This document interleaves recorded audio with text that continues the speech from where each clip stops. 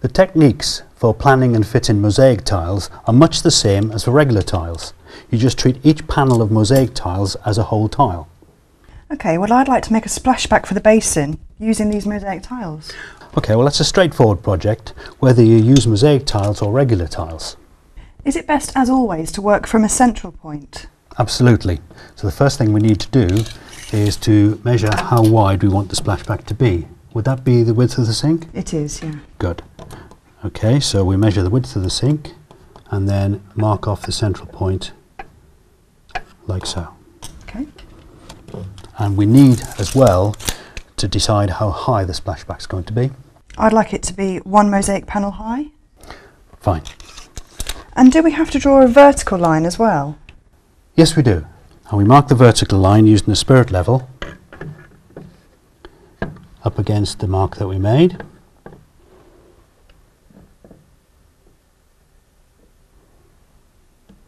Like so. And then mark the line.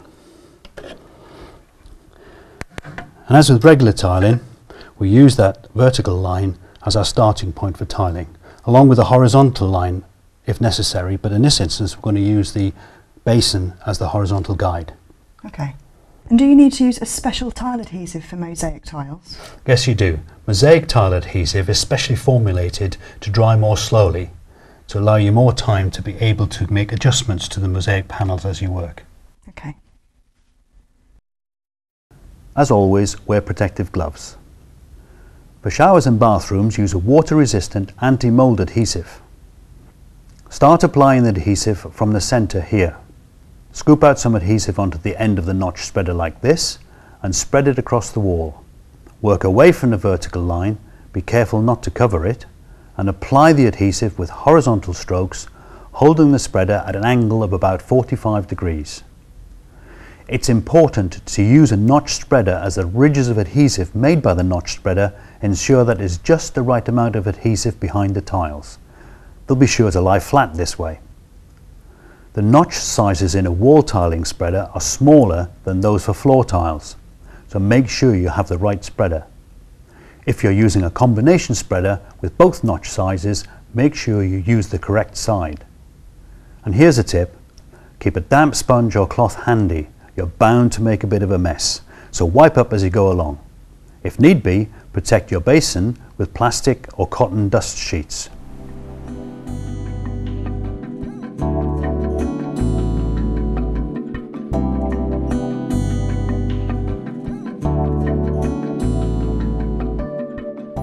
Right, now place the first mosaic panel against the vertical line and press it firmly in place with the flat of your hand.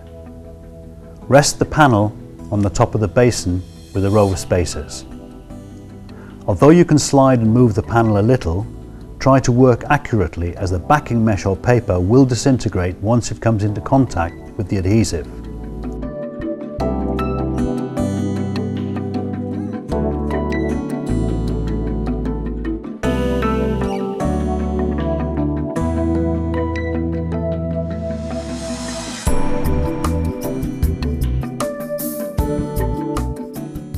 Now place another panel to the side of the first and press it into place.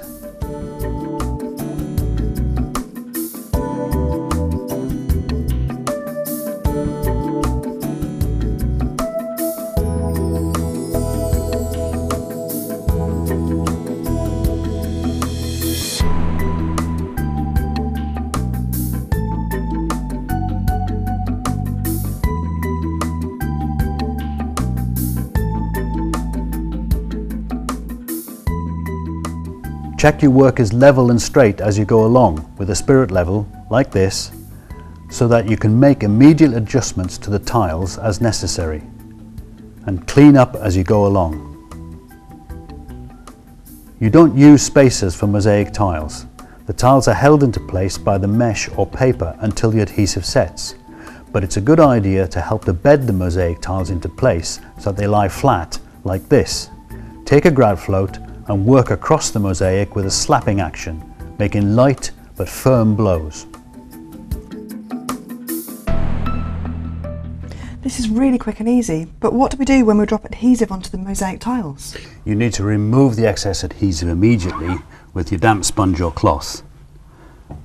Any excess adhesive will be very difficult to remove once it's dry. Right. And remember to remove any adhesive which is squeezed out from the edges of the tiles. Okay. Okay, that's fine, but what would happen if I needed to cut the panel of mosaic tiles? Do I need any special tools or equipment to cut the mesh backing? No, not at all. Just use a pair of scissors or a craft knife to cut down between the rows of tiles. Okay. Right, we've finished tiling, and now we need to let the adhesive set before we can grout between the joints. Okay. How long this takes depends on the type of adhesive, so you'll need to check the manufacturer's instructions. Okay. Is there more than one type of grout? Yes, grout comes in a pre-mixed form or in a powder form and in many different colours. Don't forget to use a waterproof grout for your wet areas. Okay. Use a grout spreader to press a small amount of grout onto the tiles and then work the grout into the joints with the spreader like this. Make upward strokes and work quickly to complete the panel, as the grout will soon begin to harden.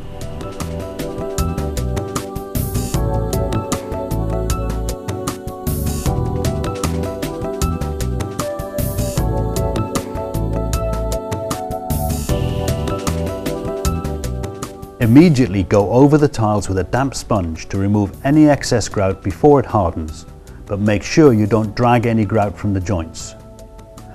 Mosaic tiles are small and have many more joints than regular tiles, so it's almost impossible to shape the joints before the grout hardens. Use the damp sponge to smooth the joints flush with the tiles instead.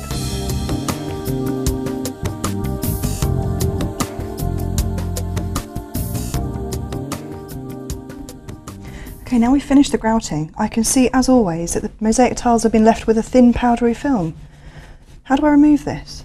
Simple, just use a clean soft cloth and gently polish the tiles, like so. Right. Do I need to seal these tiles?